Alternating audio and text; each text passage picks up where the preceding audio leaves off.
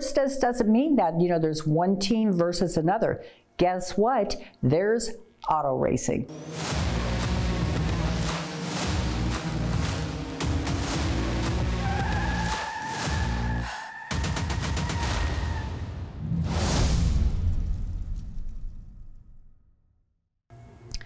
Welcome back to Bet Money Honey. My name is Patty Davidson, and once again, I am here to help you learn how to bet sports.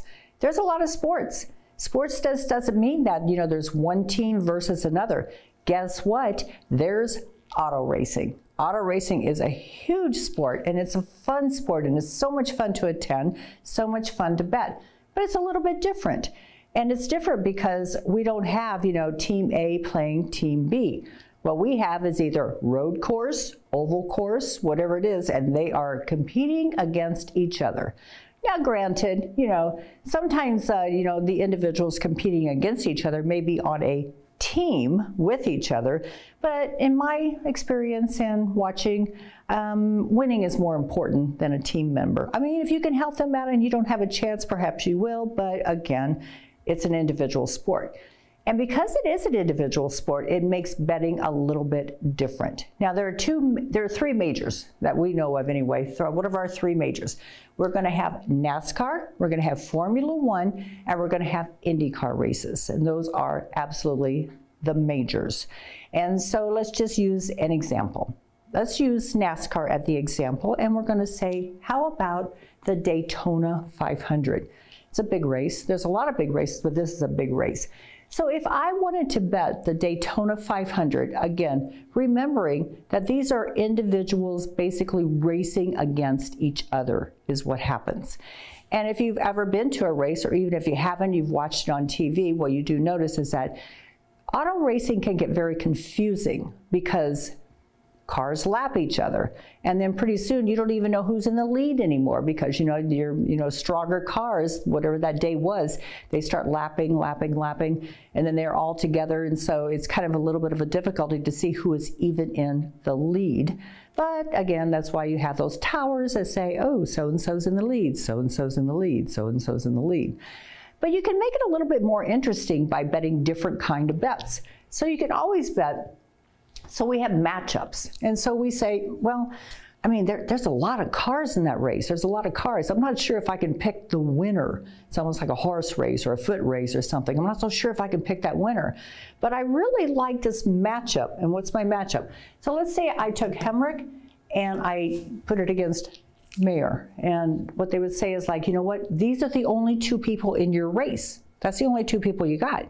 And so if you wanted to bet Hemrick in this situation that we have on the board, I would have to lay my $12, $120, $1,200, whatever it is, to win my $10 because they think he is favored a little bit to beat Mayer.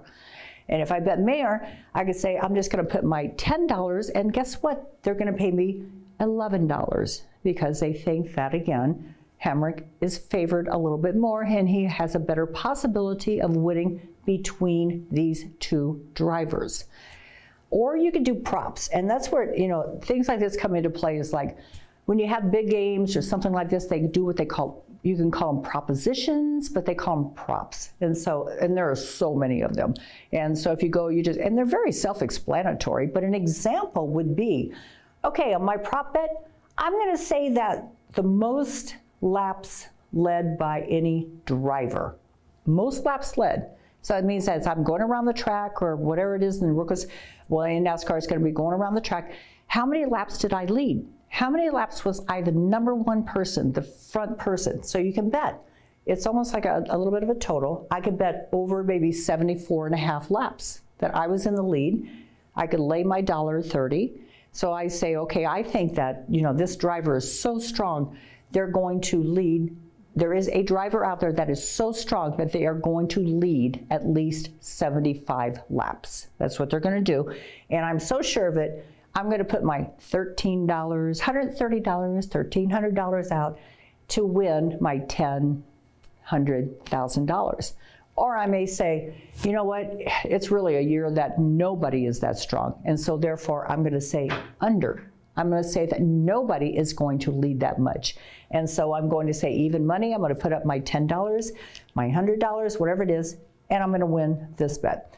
And there are so many different props that, you just look at your app, go to your sports book, to wherever it is, and just look at all their props. But this is a different way to bet because it gives you a lot of interest in the game. Now you're watching a lot of different things that are going on, and so. But then there's also, you can bet on individual drivers. So you say that, okay, I think that in this race, Bell will finish at least in the top 10. So I can bet my driver, but my driver doesn't have to win the whole race. My driver just has to be in the top 10 of the race. Because again, with that many cars and that many individuals, sometimes it's really difficult to pick the one that's going to win. And then this gives you like, okay, that's okay. I can still root for this driver the whole race. They only have to come in the top 10.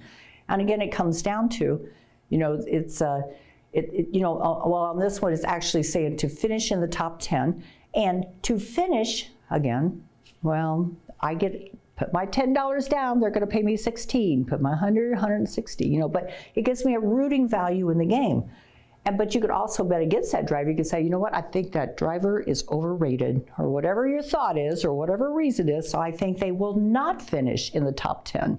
And so therefore you have to put up your $19 to win 10. So it's just different ways to bet. And then you also have the futures, of course, and the futures are, hey, I think that they're going to win the whole thing. And that's when your money starts multiplying a little bit, because in this example, you could say that I think that Kyle Busch at 10,000, to 1 will win the whole race. But you can see that it's, winning the whole race in a NASCAR race, there's a lot of laps. There's a lot, or any of these races, there's a lot of laps, a lot of time. Cars can blow up, cars can get wrecked, cars can do everything. But it's kind of fun, because if you do come in, think if you had in this race, Cody Ware at 100,000 to 1, that's a lot of money, and you just have to root your team in. But whenever you bet, racing, car racing, it is different, than other kind of sports, because again, it's not one-on-one. It's one against many. And so, but it can still be a lot of fun. So you just go in and you think about it. You could do matchups. You could do proposition bets, prop bets. You can do your future bet, at least you have that one going on too. And you can still have a lot of fun watching the game. So go enjoy the race. My name is Patty Davidson, and I'm here to teach you how to bet money, honey.